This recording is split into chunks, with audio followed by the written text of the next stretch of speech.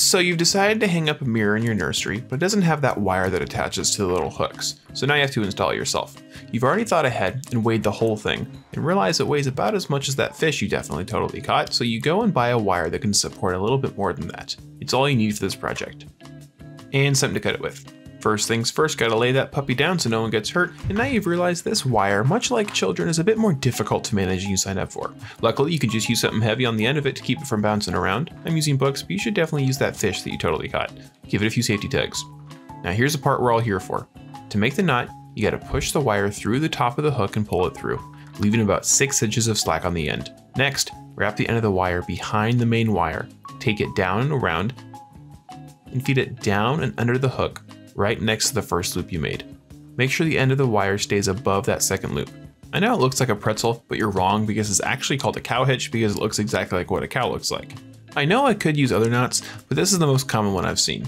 I could use a fisherman's knot, but that would involve me needing to actually be good at fishing, which we all know that I'm not. Give it some good tugs, make sure everything's tight. To complete this, we'll just take a shorter end of the wire and start wrapping around the main wire a few times, something like 5 or so times. Just keep wrapping until you've got a good amount of wire.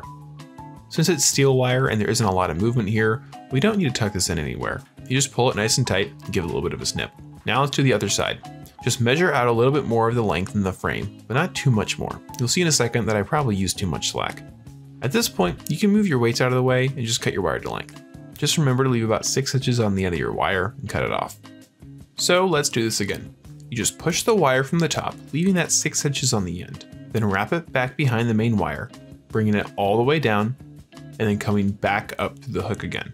Remember to bring the wire back up in front of the loop you just made, making the wire go parallel to the main wire. I realize it doesn't make much sense when I'm describing it, which is why you should be watching it instead. Give it a good tug, and you can even use some pliers to make sure it's extra tight. Take that loose end and wrap it back around the wire 5 or 6 times, or 8 times or 27 times or more. I won't tell anybody.